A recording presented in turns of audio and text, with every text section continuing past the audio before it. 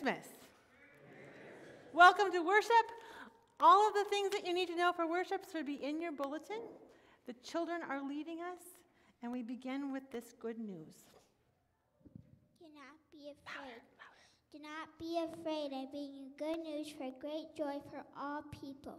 Today in the town of David, a Savior has been born. He is Christ the Lord. Glory to God in the highest, and peace to God's people on earth. Please rise as you're able and join the children in lifting our voices and dancing and celebration and praise to our Lord.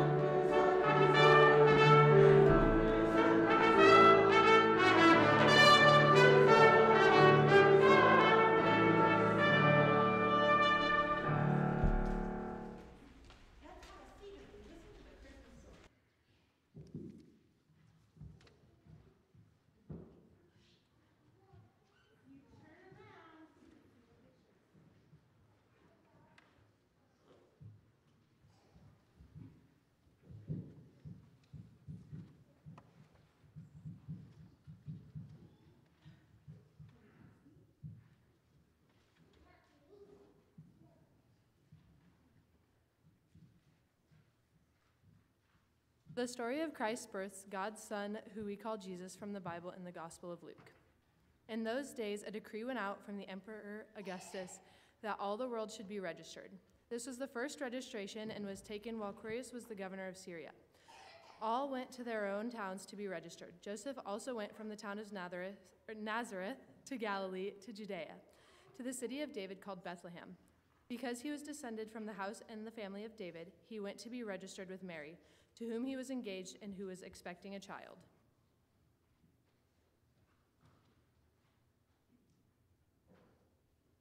While they were there, the time came for her to deliver her child. And she gave birth to her firstborn son and wrapped him in bands of cloth and laid him in a manger because there was no place for them in the inn.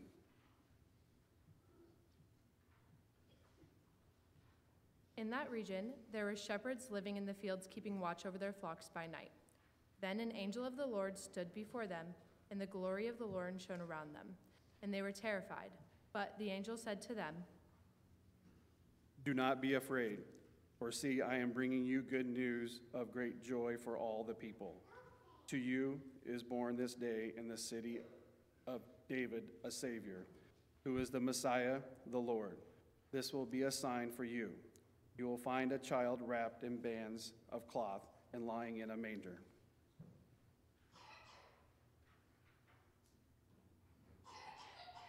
And suddenly there was with the angel a multitude of the heavenly host praising God and saying,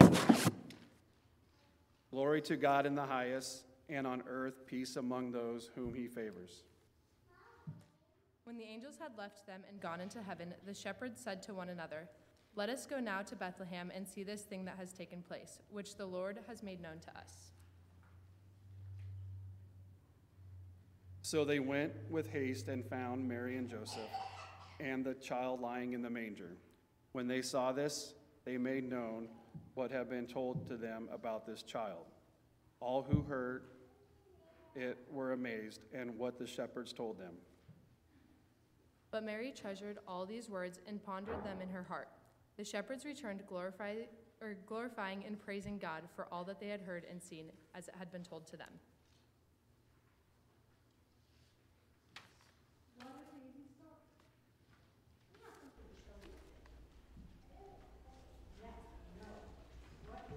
Indeed. I was wondering, are you a little excited about presents?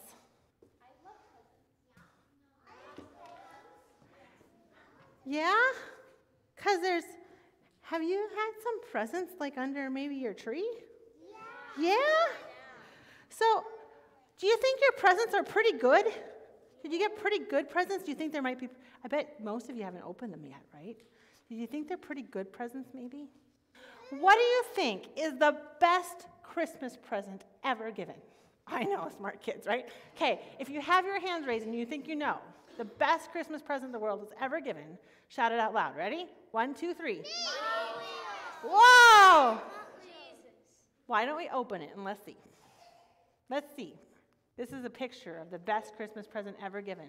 Whoops. Whoops. That's a statue. It is. It's a statue. This isn't the real thing, is it? This is just a pretend one. But baby Jesus. Baby Jesus is the best Christmas present ever given. And we give presents because on Christmas, God gave us the best Christmas present, the best present ever given. God gave us his son, Jesus. But did you know that the place that Jesus lives isn't in a statue? And it's not in the stable, not anymore. You know where Jesus lives always? In you. In your baptism, when you got baptized, Jesus came to be with you. He said, Alex, you are a beloved child of God and marked with my cross forever, and I will never let you go. I'll be with you always. So, Jesus dwells in your heart. And you know what that makes you? That makes you the next best Christmas present ever given. Really? Each and every child of God is a present from God because Christ is with us. And we are sent to the whole world to share God's love. So, take a present. Now, are you always a good present? Sometimes we struggle with that, don't we? But remember that because Jesus dwells with you, you're never alone, and you can be a gift to others, right? You can share the love of Jesus with other people. Here you go. Here's a Christmas present for you. Don't forget that you're a gift. And then remember that when you share God's love with others, they have a story to share too, and God is with them, and they become a present for the world as well. Later on today, we're going to light candles, and we're going to say, let your light shine. Let the light of Jesus shine in you so that everybody can be touched with God's love. And then we're going to watch as the whole church lights up and shines with the love of Jesus, and we're going to watch how love can spread. But in the meantime, I want you to take a ribbon back with you. You keep one for you, and you take one back and give it to somebody else that you love and tell them that they are a present that carries Jesus too. Okay? Let's pray. As you go, hang on. You want one more? Yep. Yep. Make sure everybody gets two. Everybody got two now? Okay. Now let's pray. Gracious God, thank you for your amazing love that came to earth in Jesus, your Son. Help us to know that even if we feel alone and afraid, you are with us. In Jesus' name we pray. Amen. Thanks for coming up. You can head back to your parents.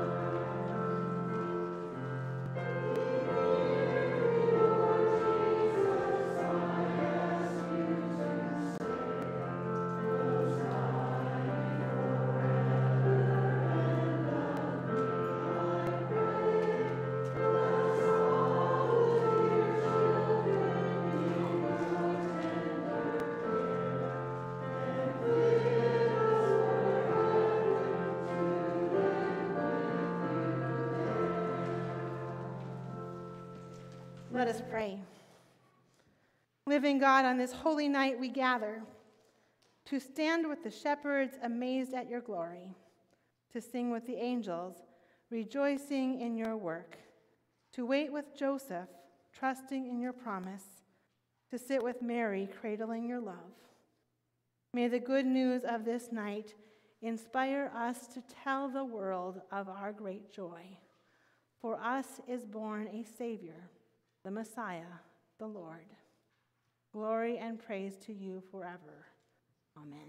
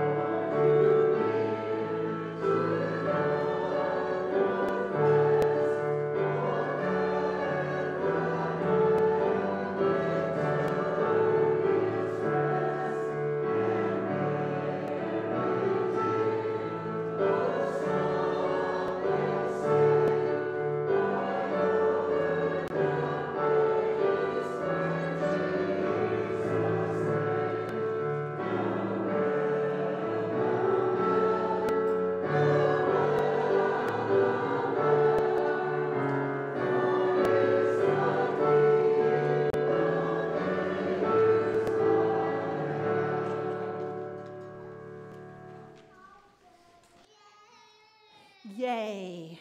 Exactly, that's right. Grace and peace to you this day from our Lord and Savior Jesus Christ. Amen.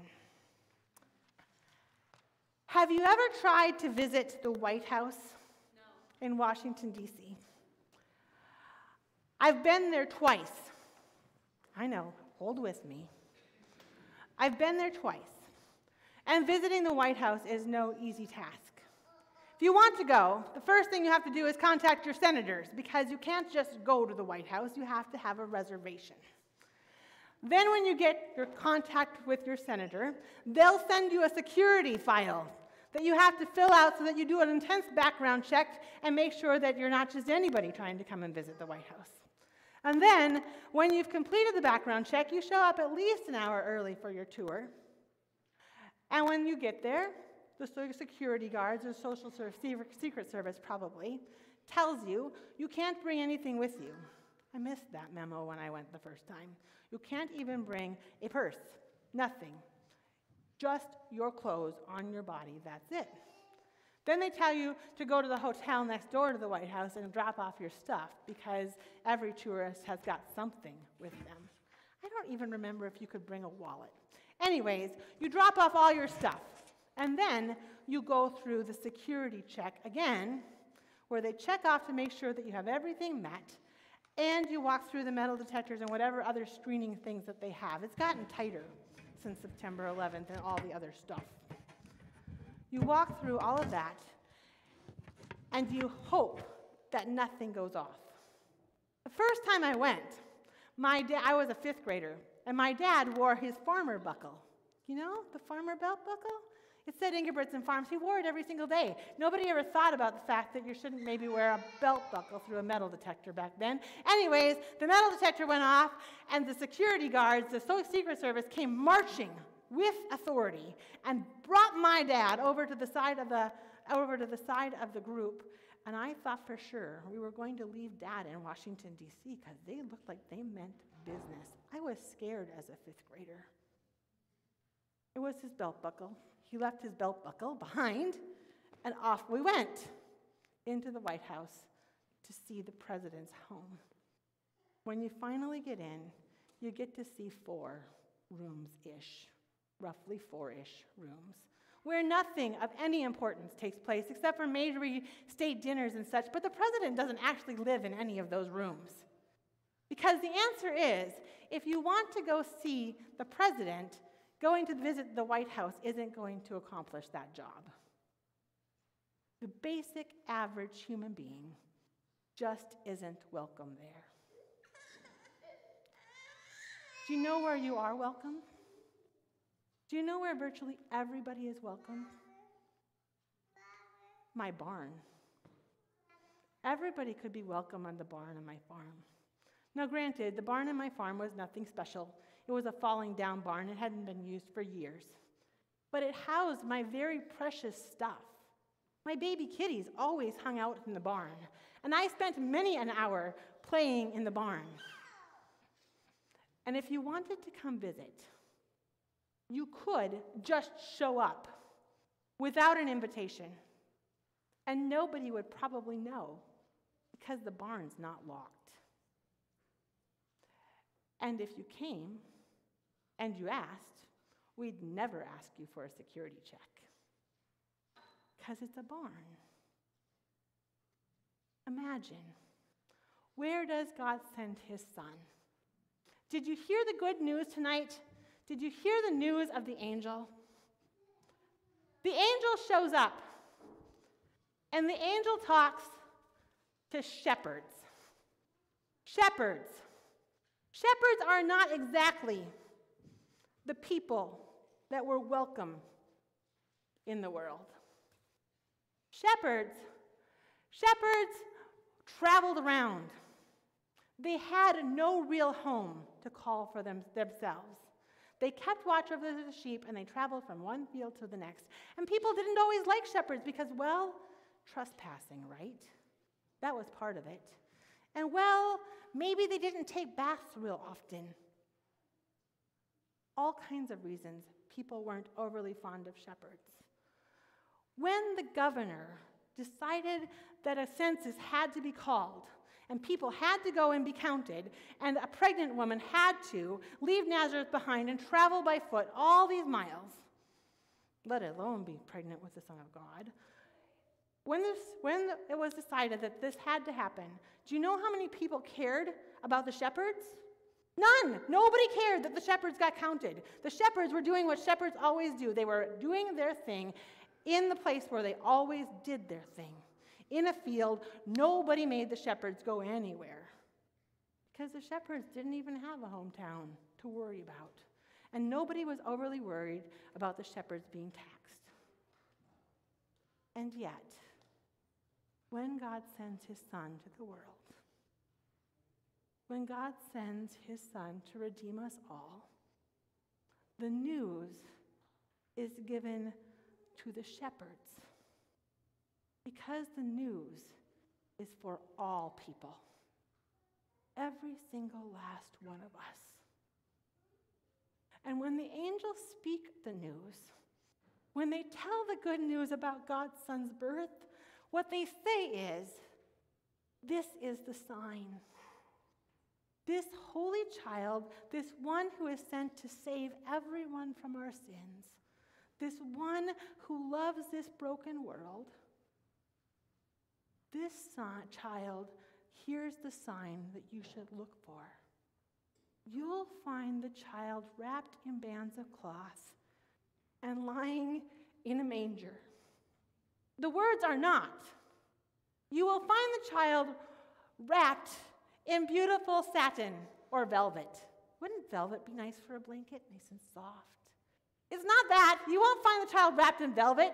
And it's not. You'll find the child lying in a beautiful gold cradle in the middle of the temple or in the middle of a palace.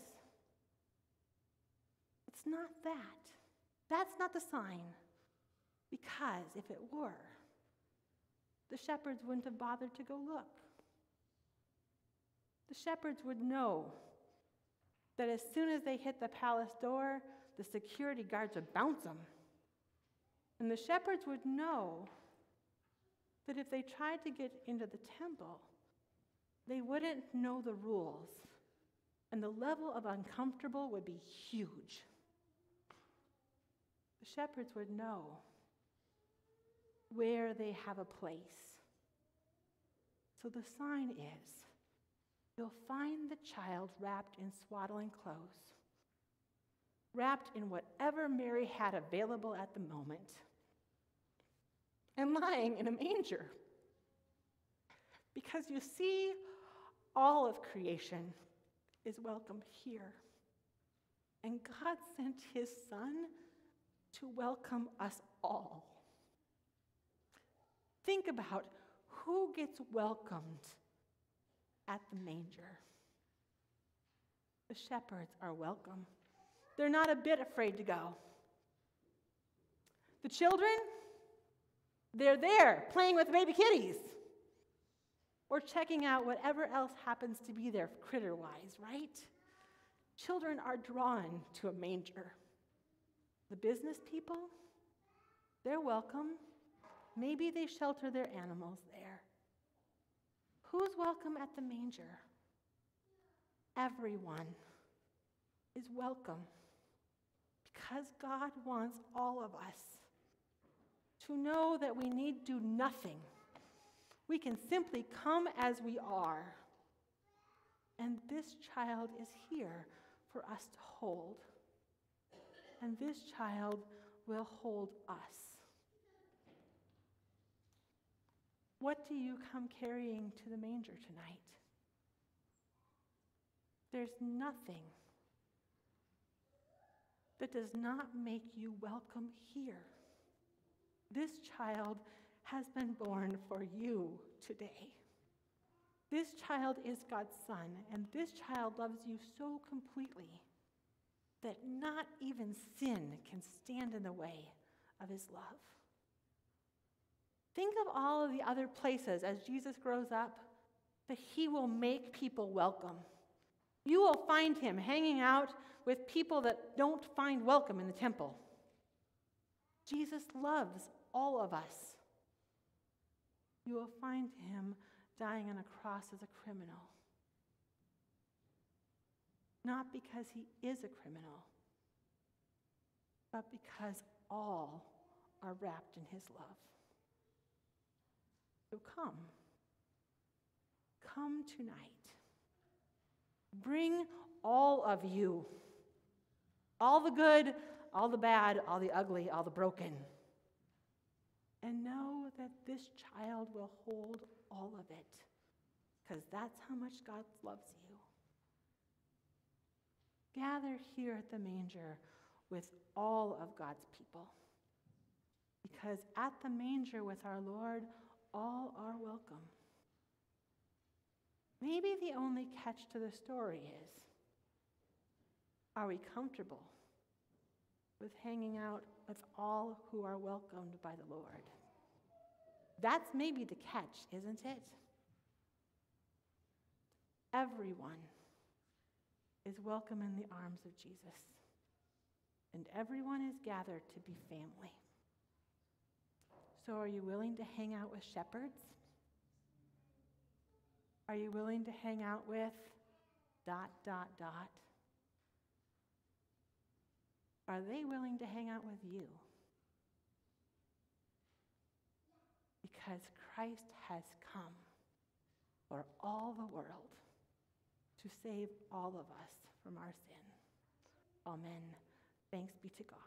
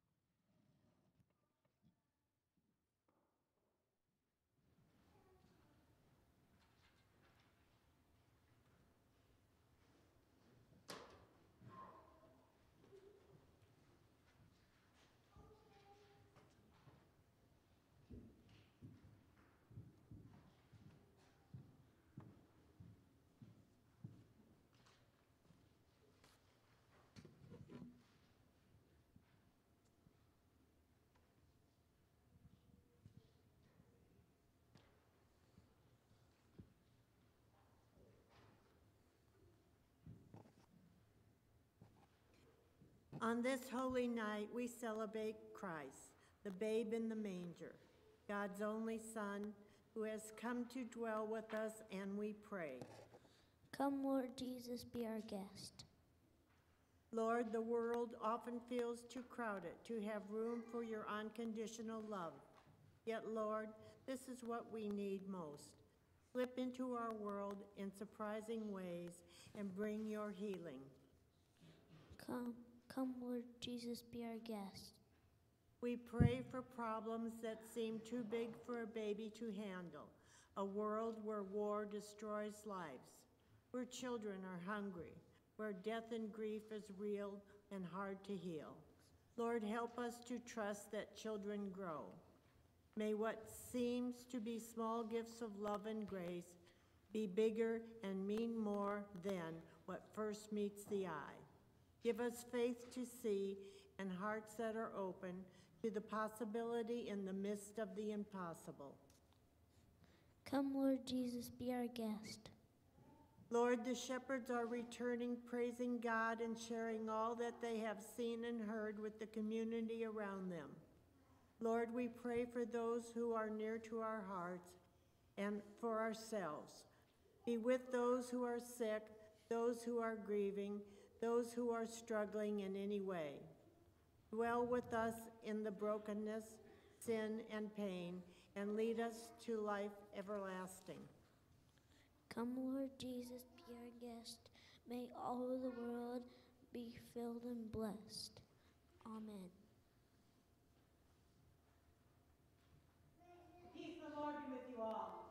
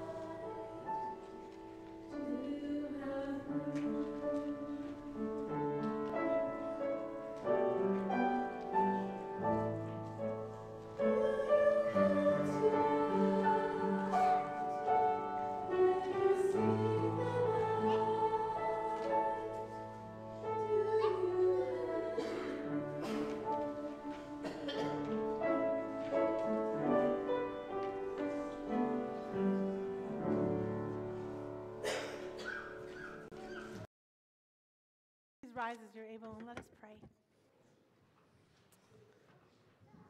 Lord, giver of life, you give us your Son and claim us as your children. As we give thanks for the birth of your Son, Jesus, we offer these gifts of ourselves, time, abilities, and treasures.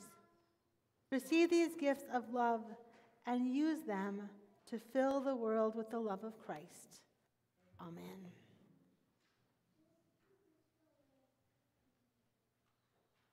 Christ is present with us. He comes as a child, a babe in a manger, and he gives himself to each of us in this meal, the body and blood of our Lord. All are welcome at this table, and all are fed by these simple gifts. On the night in which he was betrayed, our Lord Jesus took bread, and when he had given thanks, he broke it, and he gave it to his disciples, saying, "Take and eat. This is my body given for you. Do this in remembrance of me." Again, after supper, he took the cup, and when he had given thanks, he gave it for all to drink, saying, "This cup is a new covenant in my blood, shed for you and for all people for the forgiveness of sin. Do this in remembrance of me." Lord, remember us in your kingdom and teach us to pray.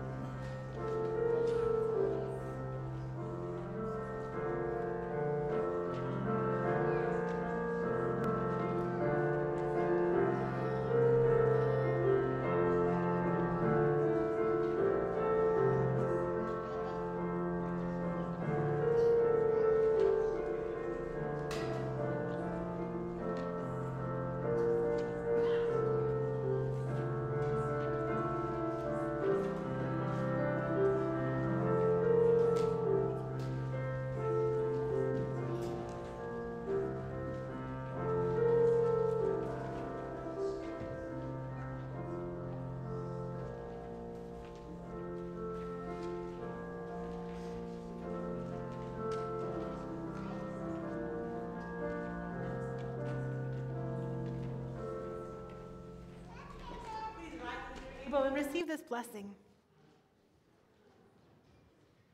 Now may the body and blood of our Lord and Savior Jesus Christ strengthen you and keep you forever in his grace and love. Amen. Let us pray.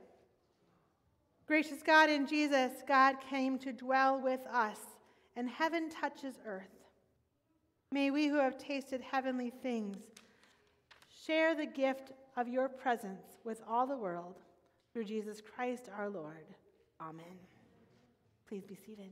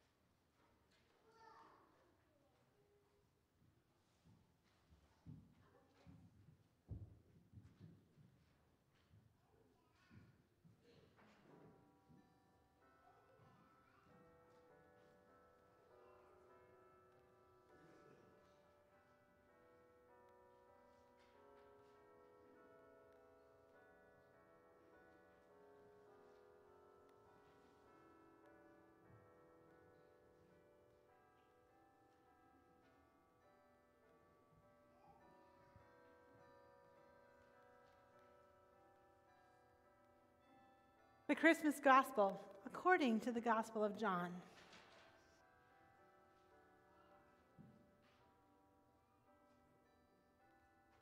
In the beginning was the Word, And the Word was with God, and the Word was God.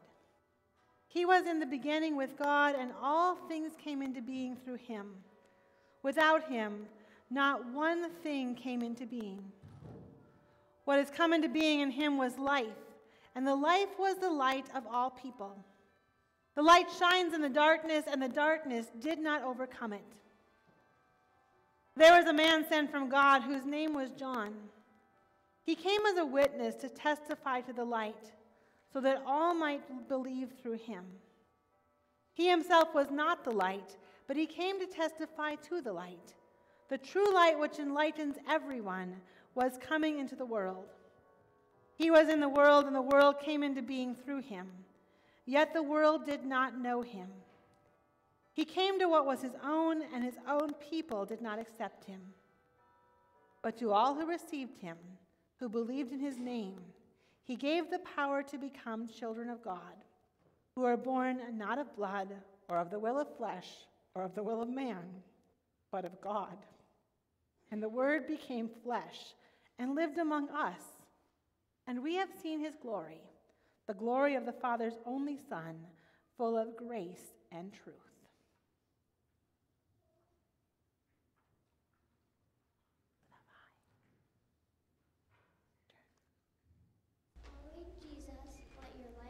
Shine before others, so they may see your good works and give glory to your heavenly Father. We pass the light tonight. Remember, as the light is received, to always dip the unlit candle into the lit one. Then we will sing Silent Night when everybody's candle is lit. And at the last verse of Silent Night, head out to the, or as Silent Night is sung, head out to the narthex. We'll end with Go Tell It on the Mountain there.